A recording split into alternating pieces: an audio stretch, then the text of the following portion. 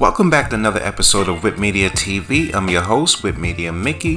If you're new to the channel, you know what to do to the channel. Subscribe right now. Become part of the Vibe Tribe.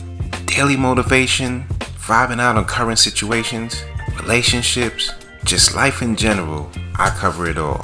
Today's episode, I cover traditional relationships versus modern relationships.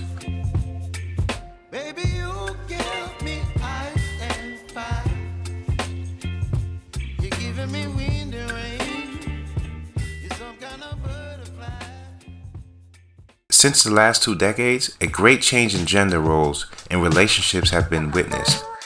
In today's world, there are many traditions in relationships that are widely different from what our previous generations had experienced and followed. Online dating, cohabiting before marriage, waiting longer to get married, and money before marriage are just a few of many ways that relationships are evolving. Traditional relationships.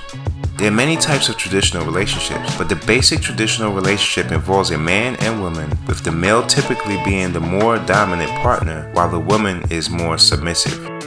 In this context, submissive does not mean worthless or voiceless, but a woman will follow the man's lead and play a more supporting role in the relationship.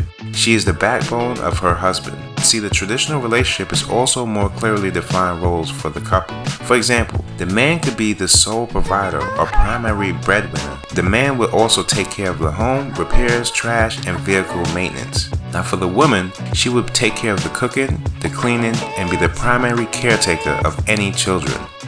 Although this type of relationship may seem antiquated and would not work for some, it works for many, and the relationships do tend to last longer. Modern relationships. Modern relationships make their own rules. They break free of the stereotypical roles of relationships and marriage and define their own coupledom. Just like the traditional relationships, there are many types of modern relationships. A modern relationship may be like a married couple who both are engaged in work and share chores, taking turns as needed. A common modern couple is 2 working parents who make decisions together and share chores and responsibilities. The roles are less clearly defined and each are expected to work together to get household chores done and the children taken care of equally.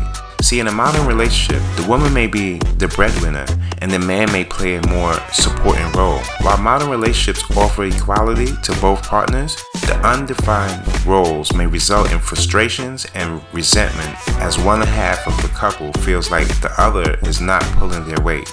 As per various studies, it has been seen that the modern relationships does not last long compared to the traditional relationships. The reason could be many. But of course, it's not because of the lack of morale or discipline or shortage of love. And being married for a very long time does not always mean a happy marriage. People stay in relationships for many reasons, and love isn't actually at the top of the list. So you can't really judge a relationship based on the longevity of the marriage. The best form of relationship cannot be known. It truly depends on the couple.